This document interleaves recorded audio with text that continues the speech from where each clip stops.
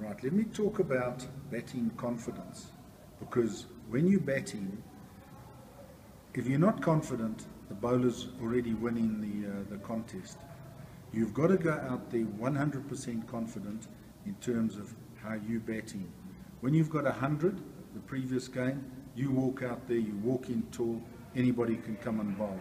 And that's what batting's about. Now your practice, don't go and practice in nets or wherever where the pitch is bad, because if the pitch is bad and you practice in there, you now get some impossible balls to face. You then start doubting your ability to play it. Your confidence takes a knock. You're not able to time the ball properly because the ball's turning here, or it's jumping up, or it's shooting along on the ground. Don't go and practice in those conditions.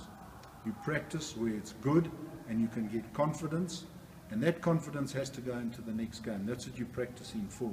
So make sure the nets haven't got a hole in them. When you have a look at these nets around me now, they're nice nets. The ball's not going all over the place. You're not trying to find it or go and fetch it all over the place. The ball's coming through consistently, and I can practice my shots.